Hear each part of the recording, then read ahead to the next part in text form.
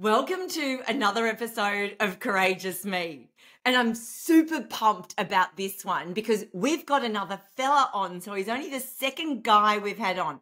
But can I just say, I met this guy at an event. So afterwards, when you're sort of getting around chit-chatting to people, he walks over, and I'm going to be honest, he's a really good-looking, well-dressed guy, walks up to me, and I'm thinking, oh, this has got to be one of the product providers or the BDMs or something like that. And we got chatting and we got deep really, really quickly. And I found out, so this guy is a TEDx USA speaker and a Master Leadership Hypnotherapist, right? So as soon as this has come out, I'm like, oh my goodness, we need to talk. So I actually wanted to sit there and talk to him all day. However, respecting that might have been crossing over some boundaries, I thought, let's get him on the podcast because I have permission to just ask him as many questions as I want. So I've got Karim Boktor here, and he will tell us a little bit about himself shortly. But Karim, before we learn about the person that you are, can you just tell me what excites you about having a conversation with me about courage? Courage to me, and the way that I see it, is what you perceive and how you created that character or perception around courage. So what excites me is that we get to talk about how courage, whether you have a lot or a little bit of courage, and as it sits down in your subconscious brain, how we can get there and change the narrative. Oh, now that's got to be part of the hypnotherapy coming through there, didn't it? The subconscious brain. So, yes. Wow. Okay. So I guess this whole conversation is going to be about courage. Just can you tell me a bit about what you do? Because I know when you first told me, I was not expecting it. I didn't know what it was. And I just want to know more. So for all of those listening, can you share a bit about what it is that you do? Sure. So I'm a leadership hypnotherapist. So a hypnotherapist specifically for leaders and their leadership team. What that means is, people are probably thinking, what the hell is that, right? So if you want to have a better team, right? You want to perform better. You want, better results. You'd usually get like a HR person, or you'd usually get a business consultant in. They talk about the numbers. They talk about all these superficial things that may or may not create the change that you want. As we know, a lot of all information and behaviors and beliefs, they sit at the unconscious level. And for you to really create real change, you need to get to the subconscious level. So I don't want to bore you with about what I do, because this is about courage. But if we really want to talk about courage and we want to understand, look, there's a lot of people out there, especially professionals, who identify as not being very courageous. And the reason why I talk about the subconscious mind is that because there's obviously a belief that once upon a time, you decided that you weren't going to be courageous, or that you are this person. And then we go on with life building a character around this identity. And then there are all these emotions attached to that identity. So I want to let everyone know that you don't need to keep reading all these, books about being courageous and attending all these, Tony Robbins seminars, walking on coal and all those, types of things for you to get, really courageous. Because what ends up happening, and as I know, because I've been through this, you get really pumped after these events or after reading that book. But then 2 weeks later, it's all the same again. You're in that same type of habit. You're in that same type of pattern because we haven't really got into the subconscious mind and figured out and we changed the programming. Oh, wow. That is so true from someone who's also, I'm obsessed with all of that. And you always say to yourself, don't you, at the end of whatever it is, whether you've finished the book or a podcast or you've been to a live event, it's going to be different this time. It's going to be different this time. I've learned this stuff. I feel like I'm changed inside. And then, as you say, 2 weeks later, you end up back doing what you've always done. Okay, so how did you get into this line of work? Because this is not something as a little boy, I'm assuming you grew up wanting to do. So talk Definitely to me not. about how Definitely. that Yeah. happened. I was going through my own challenges. So Can you share them? of course, and I'm very open because I really need to let the whole world know because, you know, I've been there. So how much time do you have? We've got an hour, however. Okay, that's okay. Cool. So I'm a massage therapist. So I got out of school and I was a massage therapist, and I opened up my own massage therapist in a clinic. I saw these pharmaceutical reps walk into the clinic at the GP center, and I'll be like, oh, this is awesome. I didn't really see myself doing massage for the rest of my life. Anyway, 4 years later, I've been told no. I got into a pharmaceutical position. So I interviewed very hard for 3 or 4 years, being told no because I didn't have a degree and all that kind of thing. So finally landed. I won, and then worked my way up. Was there for 4 years, and then moved on to medical devices. So I ended up being in surgery with doctors, educating them on how to use our products. Was there for 4 years, which was a pretty cool experience. You know, I would see the doctors, you know, going inside people and, you know, all that kind of cool thing. And I wouldn't have been able to get there without being a surgeon, but this was the next best thing. And I was around really high performers, and I could see what stress and all that kind of thing that they were going through. But no one was really looking after them, is what I was sort of gauging. You know, these guys are really high performers, high stress, high anxious, and no one's looking after the leaders. I was going through my own stress. So 4 years later, I decided that this wasn't for me. It was a highly stressful industry, and I quit without a job to go to. Fast forward, I opened up a business. So it was a restaurant slash cafe. And the same week that we settled in the business was the same week that we had our first child, our firstborn. Now, I thought this was going to be okay, you know, like, okay, my wife's going to have the baby. She's going to wake up in the middle of the night. She's going to feed them. And I'm just going to go to work and come back, and it will be like rainbows and lollipops, you know, and all that type of thing. But it was totally the opposite. It felt like that I had been hit over the head with a baseball bat. So my son had colic, and we didn't know. We didn't even know what it was. So he would wake up every 20 to 30 minutes all the time screaming in pain, and we didn't know what it was. So I would wake up because my wife was up, you know. I'd want to make sure that she was okay. But what that meant is that I was constantly going into work on the back foot. And slowly but surely, my business started to go downhill.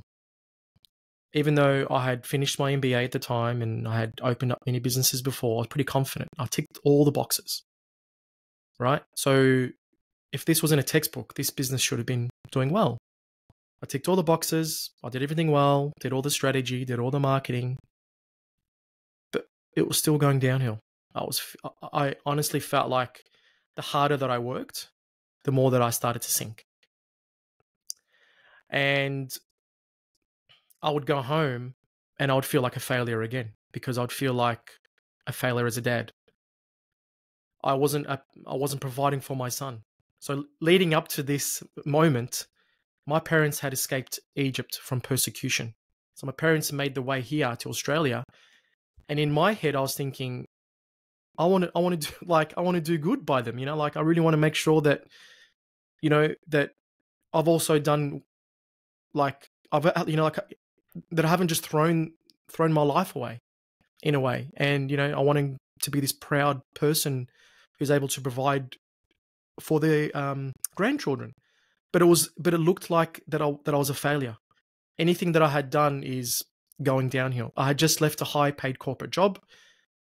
What have I done? I felt like a failure as a parent, and I felt like a failure as a husband. I couldn't help my son, and I couldn't help my wife. And then one day, I was just broken. And then I remember Alex, my wife, she had gone for a walk and I just had some time alone. And I remember just breaking down. She came walking in earlier than what I thought, and she found me curling up into a ball. Crying, just feeling stuck, anxious, scared. And she was frightened. You know, the person who always thought, that would be, that always said everything will be okay is now breaking apart. The person who wanted to protect everyone else and shield everything else she can now see that I'm just broken. And then one day, just in my jocks, just sitting on the couch, just feeling sorry for myself. I was watching a Tony Robbins documentary. It was called "I'm Not Your Guru," and I remember thinking, "There's something special about this guy. Like, he must be doing something right. He's attracting millions of people, and he's helping people in such a short time." So I started to research what he studied, which was at the time NLP, and I researched, the best schools in Australia for NLP, and then I started to learn, and then I started to learn even more. Like, it wasn't just NLP, and I started to learn all these other cool things, including hypnotherapy. And then as I learned, and as my racing mind and my anxiety and my limiting beliefs got better, so did my business. And I'm thinking, what the hell? Like, here I am, just finished off my MBA. I had all these other businesses, but no one taught me this in business school. And I had done counseling and therapy in the past, but this wasn't it. This wasn't that. Very different. It was more results focused, and more of a transformation rather than coping. It wasn't just coping. It was a transformation. And then my business started doing well, and then I sold the business. And then I just started learning more and more. And then people were asking me questions about business, and I didn't really think that I was going to do this as a business. I just thought this was for my own personal development. And people were telling me, "Oh my gosh, Karim, this other edge that you've got to this, no one's ever told me this before. You really need to do something about this. You really need to start your own business and start helping all these struggling business owners who want more but aren't getting the answers." And here I am. Wow. Okay. Oh, fruit. Where do we go back? So this moment you've had, and thank you for sharing that, because it's not easy to publicly declare that you were at a space where you actually said you were broken. Yeah. How old were you at the time? Just to give us some context. I think it was just before I turned 30, so maybe 28. Oh, okay. Got it. Yeah. So and you've started, you've seen something on Tony Robbins, seen something on TV, you've decided to study what he's doing in that. What did you notice inside you as you started to learn this stuff? Because a lot of us have done a lot of Tony Robbins work, read a lot of his books, done NLP, learned it, whatever. But what changed inside you as you were learning all of this? Because not many learn it all and then go on to teach it. A lot of people learn it and apply it to their own lives. Tell me what was going on inside you. How were you feeling? So when I did Tony Robbins, it was good, right? But it wasn't amazing. Like, I'm a very high results focused person, right? The reason why I've come up with my own method is because of this thing, because I took really good. So I also did Dr. DeMartini.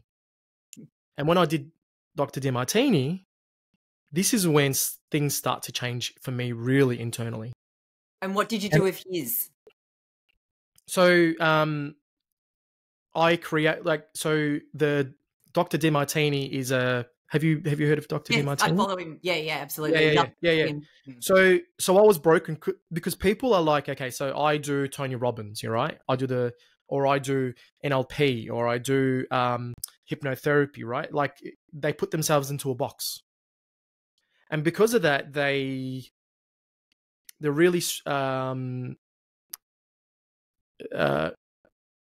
they restrict themselves. But I said, hang on, but there's really good stuff here and there's really good stuff here, but I didn't like that stuff there. That didn't work for me. It didn't work for my clients. How can I change it? So when I started doing that and when I learned everything, this is when everything started to change for me. Now, I had originally, and I didn't even know this, but my mind was really racy. So I couldn't think. I would jump from things to things, right? So many times. And because it was part of my life, I didn't know that this was like, that it wasn't meant to be healthy. Like this isn't like a healthy way of being or thinking, because I'd been living with this. But when I did everything, my brain just became so much more quiet. I had dramatically decreased my anxiety, dramatically decreased my depression. I was able to think. I was able to see things from different perspectives, and from that, I was able to be a really good leader. I was able to carry myself more, but most importantly, I was able to be vulnerable without feeling scared. I was able to tell people how I felt and communicated this perfectly without me needing to feel like I needed to hold like some armor in front of me. Like this, yeah. Oh, sorry, you probably just saw my facial expression. I didn't mean that to disturb your train of thinking. When you say this, it's moving so many bits inside me. But you're also a fella. Like I need to acknowledge that one of the things that we hear a lot is how hard it is for men, I mean, women as well, but men particularly, to be vulnerable and to be able to talk about how they're feeling. And yet you've just said that you got to a point where you felt that you could be vulnerable and you could communicate how you feel. How did that get received, in particular, because, you know, you're operating as a man? Yeah. And not only am I a man, so the people listening to the audio can't see this, but I'm an Arab man, right? So in my community, right, I was once known as this, guy who didn't talk about his feelings and all that kind of thing. I was like, the jokester, the laugh of the party. And all of a sudden I started to be vulnerable and talk about my emotions. And all the boys would be like, "Are you okay? Like, what's going on, man? Like, what do you want? Seem really, yeah, like you seem very different." Like, and some of them would be like pretty awkward in front of me. Like I'm talking about being sad or talking about, being hurt or, and they're like, they don't know how to receive this. They don't know what to do with that information. And then they just shut off. And then they, they'll turn around slowly and want to talk to someone else because they don't know what to say about that. And no, people don't know what to say, whether it's a man or a woman who's sharing this. If that's not something being an Arab man with, in my community, let alone being a bloke. Being a bloke, yeah, right? In general, spot on. In general, was hard because I had changed my inner world, and now my outer world looked different too. Like everything, I perceived everything differently, and I couldn't help but just be myself because it was okay to be myself. Oh, but that in itself, being okay to be yourself, is, I mean, that takes a lot of vulnerability and a bucket load of courage because, as you say, your inner world has changed, but to everyone else, nothing necessarily has changed in their worlds. No. So you're still looking like the same guy that they used to hang out with or go to the pub with or, do stuff with. But now suddenly you are turning up as a different inner person, which they can't see. And how long, we're talking about this in 10 minutes or something. Yeah. But how long did it take from when you started doing the work till others started to notice the difference and notice this changed identity within you, either just through their interactions or observations? What was that time frame roughly? Maybe about 3 months. I had felt it immediately. Yeah, because when I explain this to people, they're like, "How?" All right, because I've done a lot of work on myself in such a small amount of time, the transformation was instant. So I wasn't like, when I woke up or when I did the work instantly, from that moment, my perception of the world was completely different. So when I started to talk to my friends and they're like, you're weird, but okay, right? And then I'll talk to them more. They'll be like, hey, we've, 3 months down the track, they've noticed that something was different and they said, hey, what's going on? And then I started to tell them, hey, I've done this and that. I've done some inner work. And there's a good saying is that first they laugh at you and then they fight you and then they join you. Right? I think that was from Nelson Mandela. And this was what it was like. So in the group chat, they would, make jokes about it and all that kind of thing. I'd be roasted, which was fine because I've got really thick skin and I would laugh with them. But the funny thing is that a lot of them would start to ask me questions. Karim, can you tell me more about this? And then some of them start to join my program. So by this stage, you are now creating a business out of it? No. By this stage, no. This is just me saying, hey guys, this is who I am type of thing. This is like, down the line. And then after they've laughed at me, after they've, given me crap, now they've joined me. So now they're like, Karim, what are you talking? I've read this book about change or the subconscious mind or, all these really cool books. What do you think about this now? So now I've become the go-to person for personal development. And that really lights up my heart because once upon a time, these guys I felt were a little bit stuck. And now I've become this person to help them get through to the other side. How does that work, helping your friend? Like, I get it with clients because it's a professional arrangement. Yeah. How does it work with friends when, like, because you've known them, right? You've hung out with them. You know some of the stuff that's going on in their world. Yeah. How does that work? In a way, it's a good thing because they know everything about me, and if they can see the change within me, then they'll be like, "Oh, I want a piece of that." Like it's not fake. It's not like an ad that you see on Facebook or Instagram where this guy's talking and you don't know if it's legitimate. They can legitimately see the change within me. And vice versa, if I know them back to front, I know them really well. So it can work as an advantage because they know me and I know them.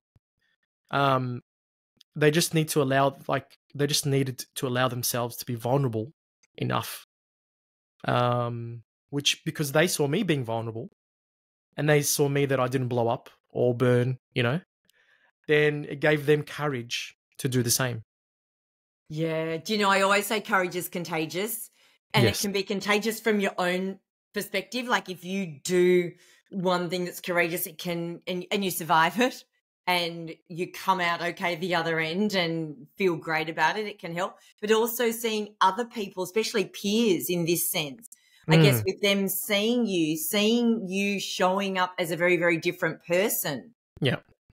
But how much fuller you seem to be and calm. Like that was one thing I noticed when I met you. There's just this beautiful calmness because I'm quite a little bit, a little bit excited.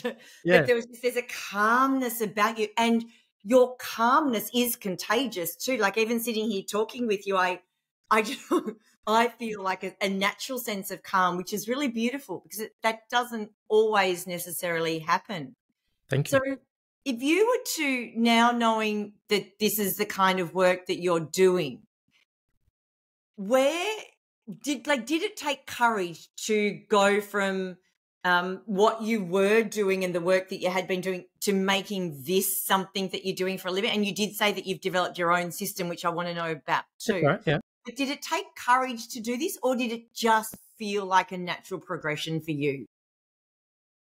I'm getting goosebumps now. Oh, goody. Because the whole time I felt like I've been guided. So when I like initially went, like I've always grown up thinking that I am more. Like there must be more to this planet. Like I'm not just this person. Like, and I've always had this gut feeling, right? And it was like the universe was trying to show me and push me out of whatever I was going to do. So it pushed me out of my high paying job, right? It pushed me out of my business to get into this.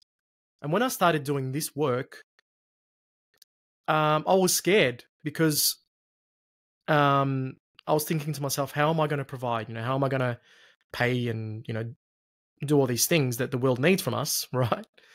But I had this sense of this is my path, that this is my higher purpose in this world, because there are a lot of people that are stuck. And they feel that they're stuck and there's not really much option is what I'm saying. But I was doing it while being scared, but I trusted in the process. And I want to let everyone know that it's okay to feel scared by doing it. Like, we've all grown up being told, hey, if you're scared, it's okay, just don't do it, or don't be scared, it's okay, and they want to be, like wrapped up and hugged and all these kinds of things. So when we go into adulthood, and as soon as we feel scared, we go into comfort mode. We go into the things that are more natural for us. We go back to what we know.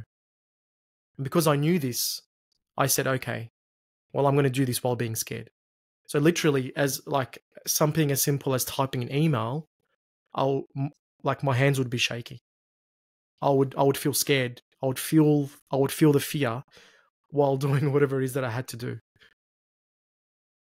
Oh, that is so beautiful. And what is so beautiful as well is that you knew that this is what you were meant to do.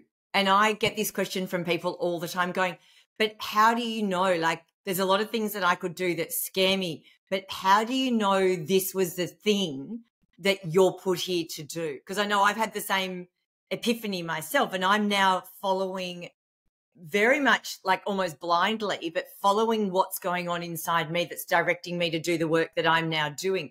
If I looked even a few years ago to think that I'm here doing this, I wouldn't have seen it, but it feels it, every single cell of my body, it feels right. Yes. What sort of things when people come to you, and I'm sure this even would be clients of yours, how do you help them understand and to trust that feeling or that intuition or that thing that's inside them that's pushing them in a direction? How does that come into the practical everyday? Sorry, you broke up a little bit there. Could you just repeat the question? Is that okay? Yeah. I did notice we broke up then.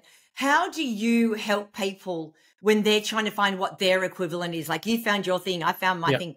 When people are on this path, what are sort of some of the signs or some of what's going on with them that goes, yeah, this is the path that you're meant to follow. Yes, it's scary, but keep going. What are some of those signs, do you think? So some of the things that I help with some of my clients is that I get to really understand what's so important to them in their life. What I call is that what are the highest values? So as an example, I worked with a female lawyer, and throughout her whole life, she's always been told, I must get a good job, I must have it, because it's a really good status, it's really secure, and all these types of things. And now she's had her children, but she feels empty. And she said, Karim, I just feel lost. I don't know what to do. And I just asked her a simple question. I said, at the moment, what lights you up the most? When you do, what gives you this energy? That if you did it all day, that you could do it for free. And she said, Karim, all I love doing is being the best mother to my children. And it was like, in a way that I said, why don't you just do that? Why don't you just leave everything and be the best mother to your children? And something inside of her lit up. It was like that she needed permission from me to give her, to tell her that it was okay for you to be the best mum. And that in itself is much more rewarding than, them seeing their mum going into work, feeling drained, and kids can feel that. How much awesome would it be to have your mum around, being more a part of your life? Like, for those children, that is so much more rewarding for them in the long run, even in the short term. And it's just that simple. What is the thing that's most important to you today that you value, that lights you up, that gives you so much energy that you would do for free? Mm. And I would do this for free 10 times over. Mm. I do this for free. Well, Yeah. I am, but Yeah. but yeah, when it lights you up, you could just do it all the time. You get into that whole flow state. Yes. Because this is the space that you're meant to be. It's interesting, though. I've spoken to quite a number of women, especially over the last 12 months, where, I do a lot of the work around DeMartini's The Values Factor and working from the highest. Yeah, I'm gathering we're on the same page. And they're like, yeah, but, I feel like other people have got these really important jobs or important careers. And, there's got to be more, can't there, than just being a mum. And when I say just, I'm using their language. Yes. And in a number of cases, it's like, but if that right now is the thing that's calling to you loudest, and of course you're able to do it from a responsibility point of view, then that's okay too. And then working through that, if this could be a person. Now that might change over time, especially as the kids grow up and no longer necessarily need you. But this is okay. And I know even just some of those aha epiphanies that some people have had going, oh, okay, so that's okay. It's like, yeah, if that's your thing and you believe this is your purpose right at this time, then great. What do you need to put in place where you can do that? Now, it might not even be full-time that happens, but where that can be the focus without, I guess, the emotional stress that, there should be something bigger, or I should have a bigger purpose than just this. Like, I see you smiling, so I'm sure you've come across very, very similar conversations in your path. Yeah. Because people, they go onto Instagram, they go onto Facebook, and they see these lives of the rich and famous. They're doing, and I'm putting this in commas, they're doing, amazing, incredible things. And they're like, well, I feel like I need to do that. Right? Which is totally a skewed perception of what reality is. I know a lot of these, influencers, who are apparently, rich and famous, but deep down they come to me and they're like, Karim, I feel empty. I wish I was that mum over there. Right? It's just, it's funny because both of them are looking at each other thinking, I wish I was that other person. So they build up this life, and other people would see, well, I haven't got my shit together because I don't look like that Instagram person. I haven't got the perfect family. I don't have the perfect home, that goes, away on holiday so many times. But then the other person, the person who's rich and famous, internally, their house may be broken and they feel that they're unfulfilled. Ooh, I like that. Internally, their house may be broken. Yeah. And what about those, obviously there's people that recognize this and do the work. There would be those that recognize this, they try to do the work, nothing changes, so they come and get help, like, for example, the sort of work that you do. What about those where they recognize there's a problem, but they don't realize that there is help? They kind of just think, but this is just the way that I rock and roll. This is just, the cards that I've been dealt. Yeah. What advice would you got if there are people, say, on the other end of this listening in right now, and they fall into that category? Well, this is what I was talking about earlier, is that they've created this character around this belief that this is them and this is, and a lot of them like to stay in that thing. I don't even know what to call it. They like to stay in that challenge because it benefits in some way. Ooh, tell me more about that. How can it be beneficial if it's not a good thing necessarily? Great question. So as an example, I worked with, with a client. It was a female, and she said, "Hey, Karim, I really want to get rid of my, my overthinking." Right? She'll just always overthink. It'll take her long to stew on things and all that kind of thing. And then when it came to do what I had to do, and I was speaking to her unconscious mind, she didn't want to let it go. And so when I asked her, right, while she was in that relaxed state, she said that I'm afraid that if I let this go, then I won't be as close to my husband, because she feels that when she's in that state of vulnerability, when she's, overthinking and all that kind of thing, her husband asks her, "Are you okay?" And there's a lot more connection. So people like to do things because there is an unconscious benefit. There are more benefits than there are drawbacks in their perception. So it's not a nice word, but they like to be the victim. They like to feel like, this way, even though they'll scream and dance to say that this doesn't benefit them. But there have been so many times when I've gone out there and I said, "Hey, let me help you for free. Don't pay me." Right? And they'll tell me about their life story and they'll be so proud about it's sort of like they wear it as a badge of honor. Then when it comes to do the work, they're like, "Oh no, I don't want to do this." And what's so interesting about this is that they don't even realize that they're wearing this victimhood, so to speak, Yes. as a badge of honor. They don't realize that. No. And I mean, overthinking such a common one, right? I mean, God, I think, everyone does it. And the reason why I know this is because that was me, right? I was the biggest victim. Like, poor me, like I had a chip on my shoulder. I tell everyone about my childhood growing up, about, going to school, being bullied, being vilified for my stutter, being put into another room, blah, blah, blah, right? It's the story, right? Didn't have friends, blah, blah, blah. And I'd grow up thinking, "Oh my gosh, but you don't understand my life. You don't understand what happened to me." It's the story. And I totally get it. But what do you want to do now? Like, what do you want? Like, if I had a magic wand, literally, what do you want? And a lot of people would be stuck because A, sometimes they don't know what they want. And two, they want to stay in where they are because in a way it serves them. And if they're in that place, then I can't, it's okay. You can stay there, you know what? Why don't you make this thing worse for you? Why don't you create a worse picture and a worse story for you? Go ahead. I can't help you. And again, this is not consciously done, right? This is all in our subconscious, which is why it's so hard. Can I just go back? So you said you were bullied as a kid. Yes. And you stuttered. I couldn't speak. So, and yet you have just done a TEDx presentation in the United States.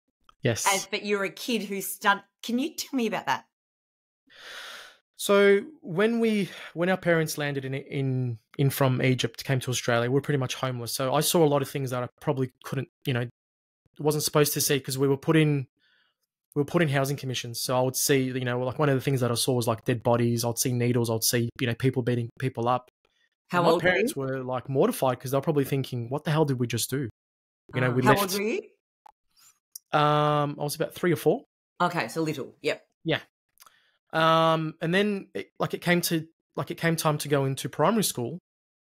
And I had a stutter. I couldn't speak to my teachers. So the teachers thought, okay, this guy's got a stutter. This guy can't speak English because he just came from Egypt. But I had been there already 3 or 4 years. I was already like a Vegemite kid. Like one of my favorite songs was "I'm Australian," and I could sing that, and I was so proud to be Australian. But they didn't even ask me the question of what else is going on. What they did is they put me into a room which was what the kids called, where the dumb kids go. So this was the ESL room. So they would just put me into another room, but it wasn't that I couldn't speak English. I had a stutter. So I would be in this room thinking no one's really understands me.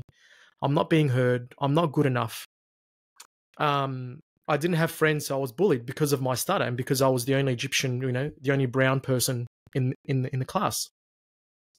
So Mum would be worried because I would take home kids that are younger with me to play, like on the like Nintendo, and she would be worried because he doesn't have kids his own age.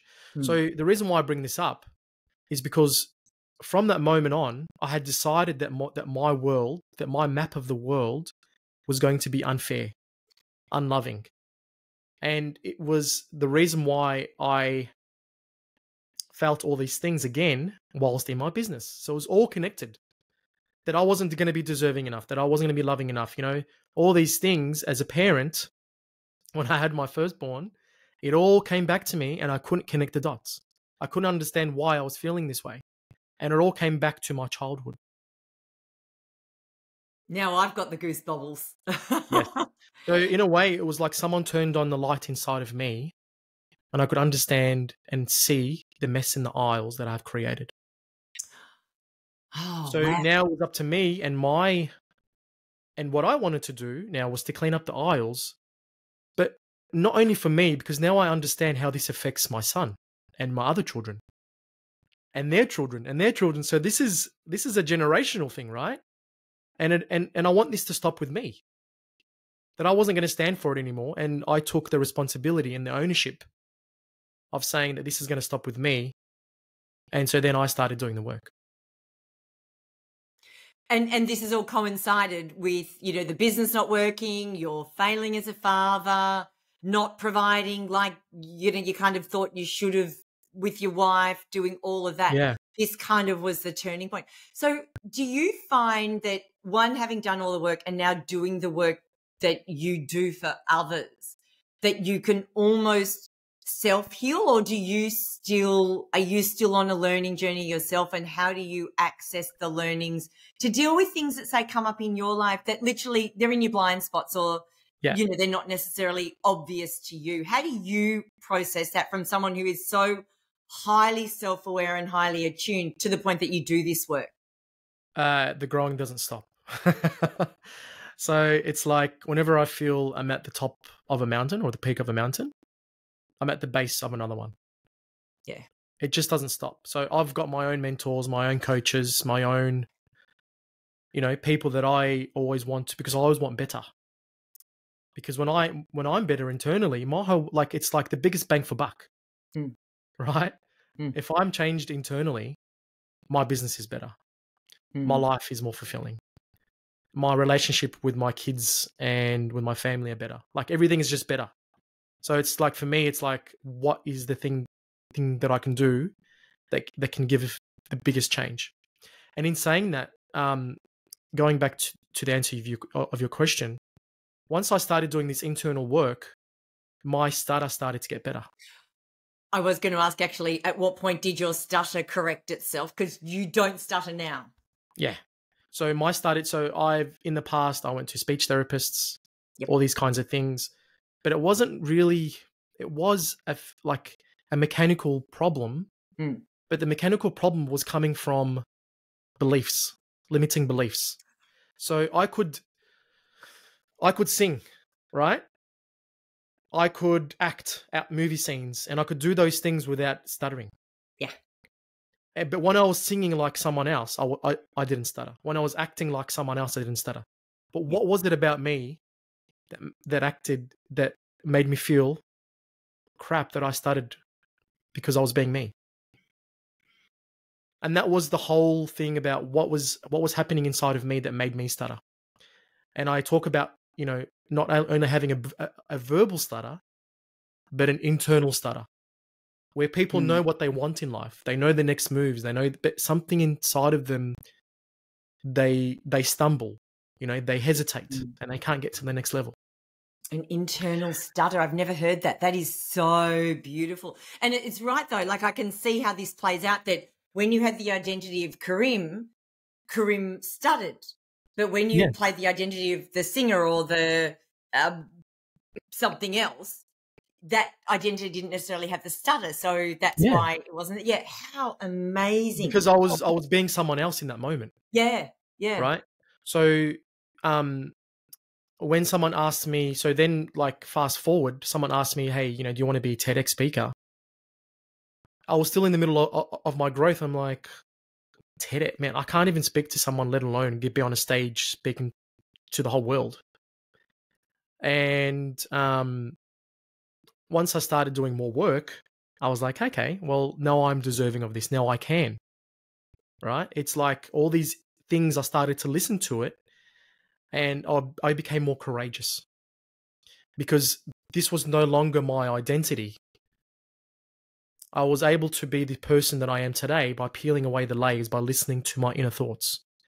and not believing in those things.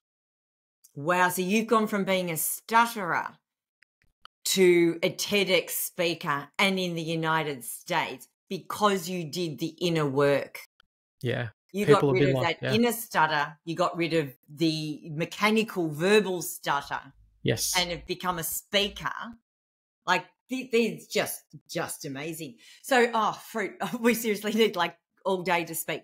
Yeah. So where does hypnotherapy come into this? Because you can do inner work, can't you, without hypnotherapy or not? You can and you can't. So this is the reason why I use hypnotherapy. Because as an example, right, we spoke about this. So I had weight loss surgery twice, right? So you have to share that weight loss surgery twice.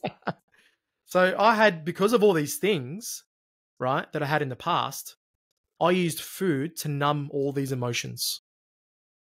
So I was really overweight and I had exercised and I had, tried to, like whenever I would lose 5 kilos, I'd just put on 10.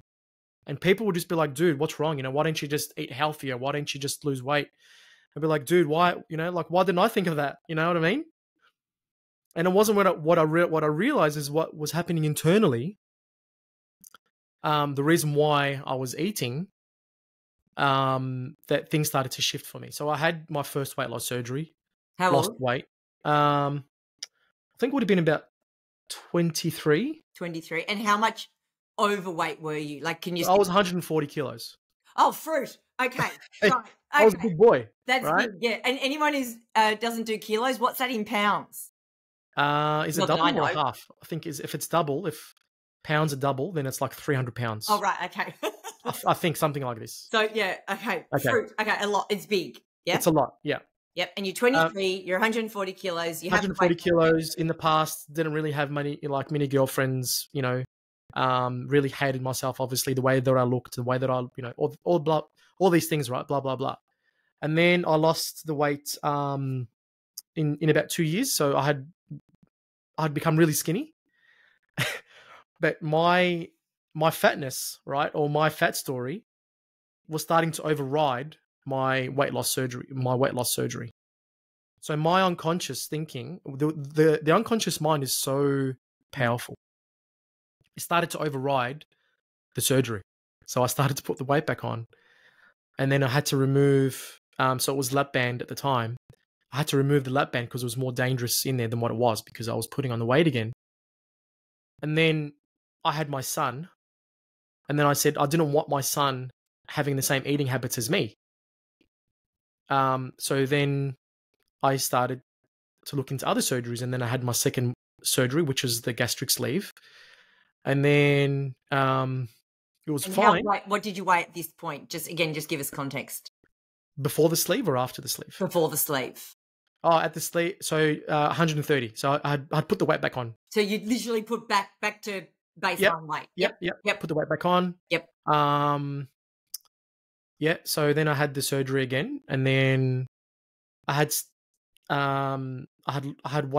lost the weight again. So it was doing its thing. I had weight, but I was what I considered a slow loser. So it was slow, but I had got in there. A slow loser. What a lovely label. Oh man. So then I had lost the weight, but then afterwards I started to put the weight back on, and I'm like, hell no, right? This is not happening again. And then I started to be really curious and started to ask some of the questions. This was also part of the journey of why. What was going on inside of me that made me eat? So then I started to have a look. I started to answer. What does food mean to me? Because we grew up with a lot of scarcity, I had to finish everything off my plate. So I had been programmed to finish everything off my plate and, to create no waste type of thing. Food also meant love because mum loved feeding me. And I felt the love when mum was feeding me. So there was an attachment to this emotion of love. So of course I was never going to lose the weight because there were so many powerful emotions connected to this, to this food. And no one really, no one was really putting the two and two together. And then when I started doing this work, the weight started coming back off again. Wow. And so how long has it been since you had that surgery, can I ask? Yeah, it's been 5 years. 5 years. And can I ask what you weigh now? Because obviously those that can't see 85. you. Oh, fruit. Like that's Yeah. Massive. And I can get lower. So this is me just not even going to the gym. This is me just, working, all that kind of thing. But when I put my mind to it more, and I really put the pedal to the metal, I'll be down to like, 75, 78. So yeah. Yeah, but for those who can't see you that are literally listening on audio, like fruit, you look amazing. Like I would never know any of this, like by looking at you. So, fruit, wow. Okay. So you've realized all of this, you're doing all of this work. Now, what in your experience, and I know I did ask you this question when I met you, but what do you think is one of the most common challenges that people come to you for help with?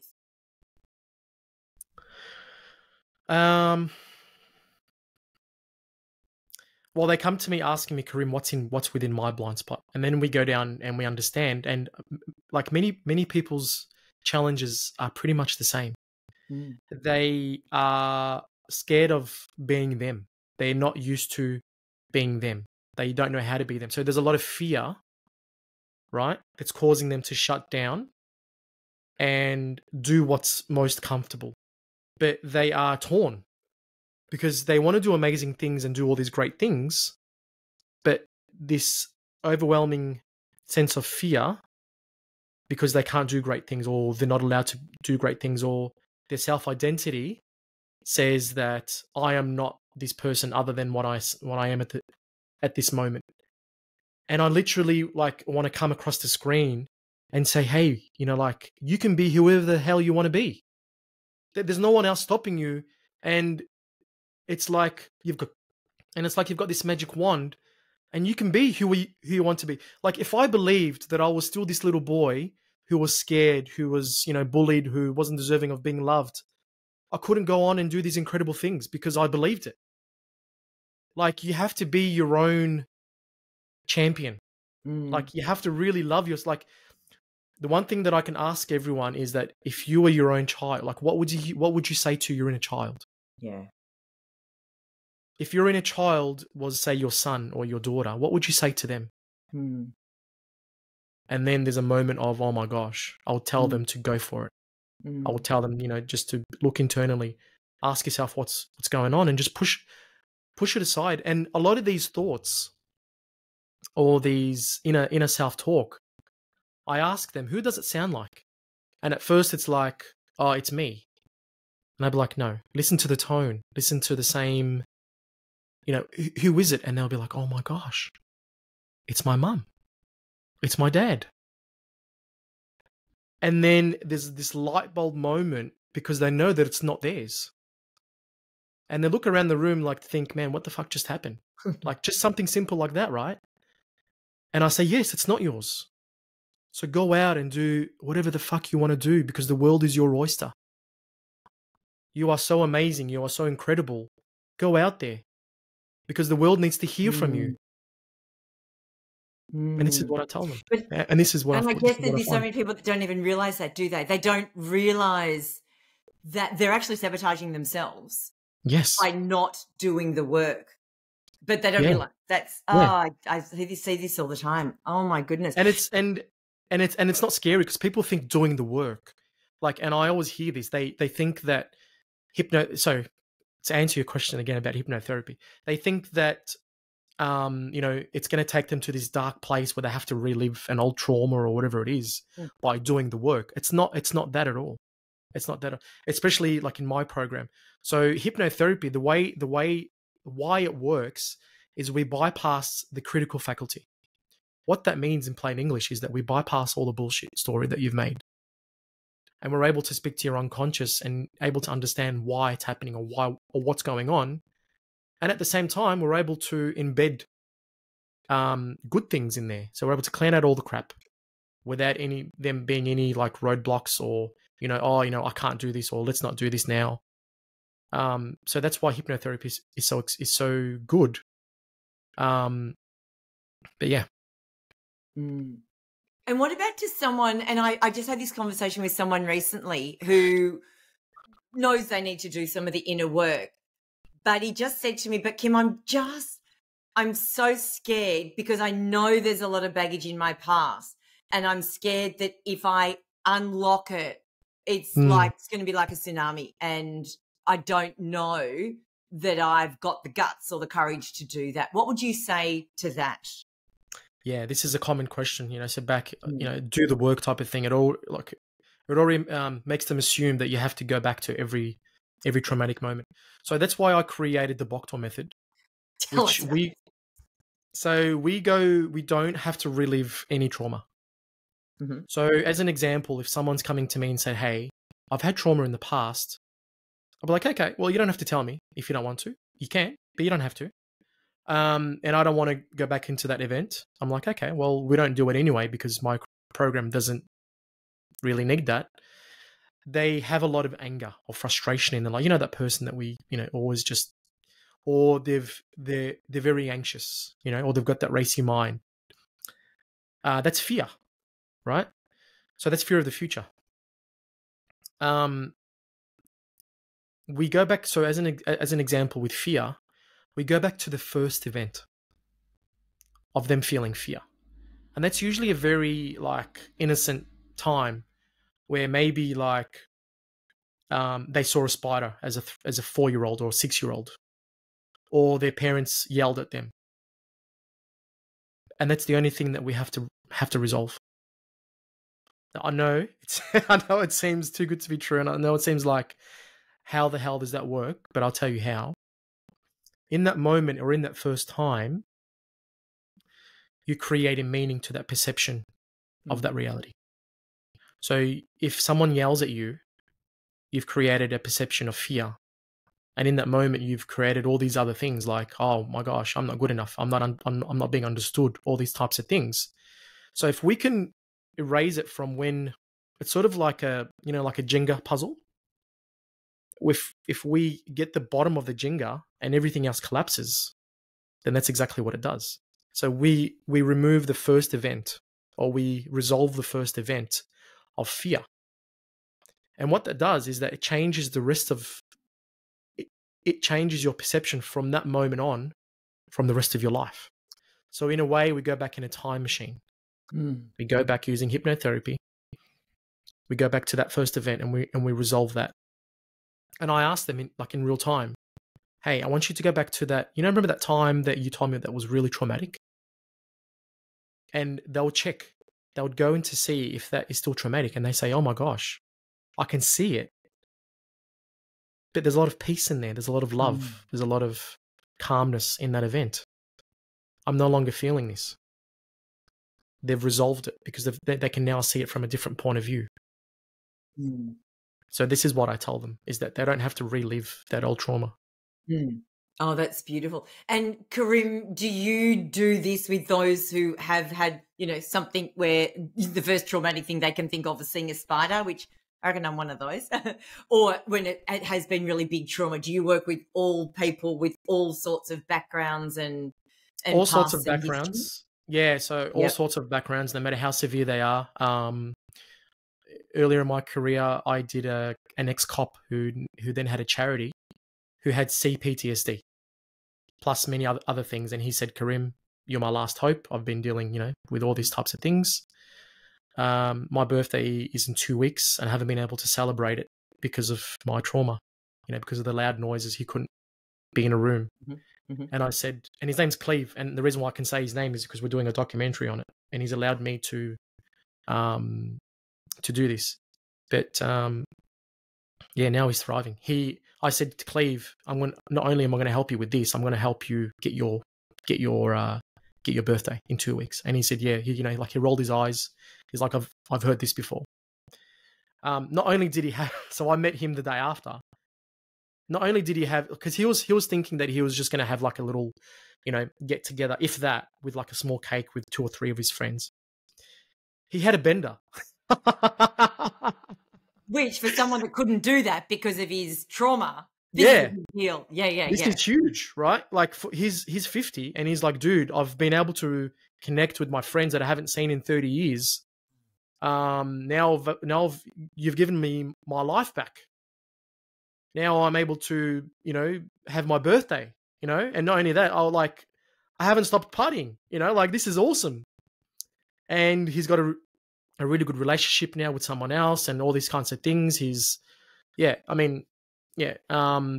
I work with everyone. The reason why I worked with high performing leaders is because I felt that this was the best way of helping the rest of the world. Because people spend most of their lives at work. So growing up, I used to see my mum come home crying because, her boss would usually yell at her and micromanage her, and I would hate seeing that. So I thought in my head that if I could help the person at the top, the leader, help them reduce their stress, help them cope better so they don't have to do all these things, and then it filters down to the leadership team, and then that filters down to the workers, then it filters down to their family. But I'm essentially helping with helping one person, I'm essentially helping hundreds of people. But anyone who comes to me, I help essentially. But this is what I do. Oh, I love it. And seriously, we've gone an hour, but I just want to talk to you all day. And the whole thing, the therapy, like is a program? Is it, how long? Can you just quick overview how it works? If anyone Yeah. So most of my program is done online because I see people from all around the world, all around Australia. It's an 8-stage program. So we deal with the 5 key emotions that are holding you back. So we put everything that's holding you back into buckets: anger, sadness, fear, hurt, and guilt. And then we do limiting beliefs as well. And then if anything else comes up during that time, then we can do that too. And it's very flexible of how we actually do this. So in people that want help right away, we can do more of those things, more of those stages more regularly. And the people that want to space it out, they can do that too. So it's a very flexible program, but it's all aimed to give you 100% results and to give you what you want. And you said at the very beginning of this, you're a very, very result-focused person. Yes. Have you never or ever not been able to get someone the results they wanted? No, this is 100% strike rate. Because I only work with people as well. Like I'm very selective. Yeah. I only work with people that want to be helped. Yeah. Once I know this, I know that the Boktor Method is going to blow it out of the park. So I get people that have come to me, saying, Karim, but I've tried this and I've tried that. It hasn't worked. And I give them the peace of mind and saying that if it doesn't work, in the first or second instance, let me continue to work with you until it does, or it's your money back. Yep. But I've never had to exercise that because it's always worked all the time. So it's no risk. And what I love even more is, one, it's your method. Yes. So it's something that you've brought together through all your years of learning and growing, but also, 2, you've applied it to your own life because you've had a life where all of these limiting beliefs have been there. They've held you back. You've seen it and you've been able to move past it. And like I said, just that incredible story, not only the results you get for others, but even for the results that you're getting in your own life. Like, look how good you are. You've spoken on the stage. You're changing the world. You're following your calling that comes from that deep knowing inside who you are about what you were put on this planet to do. Like, you're a walking, talking, living example of what you can then do for other people. So that's Karim, beautiful. we'll get everyone, we'll pop all the links and details into the show notes. But if someone just wants to learn a little bit more about you or follow along, because I have been doing that myself, what is the best place for them to go? Where's the best place for them to go? I'm everywhere. So I'm on LinkedIn, I'm on Facebook, I'm on Instagram, I'm everywhere. Yep. But usually people are like, Karim, I just want to chat. But so what I'll do for the people listening that just want to have a chat is I'll offer a 30-minute free chat with me, and a free breakthrough to see what's actually holding them back. Yeah. So but I'm everywhere. So I'm Karim Boktor. yeah, so for all the listeners out there who are thinking, oh my gosh, can he, can't he? Don't guess, and there's no risk. Just let's have a chat. I'm more than happy to help you. But yeah. Oh, that is just beautiful. You are certainly one of my most favorite people to have met in a long time at a random networking event. So thank you for coming on. I found this really challenging to limit it to just this hour because there is so much I'd love to learn more about you. But thank you for your wisdom, for sharing, and for being living proof that really, with a bit of courage in your life, you can do whatever it is that you want. So thank you. Thank you so much, Kim.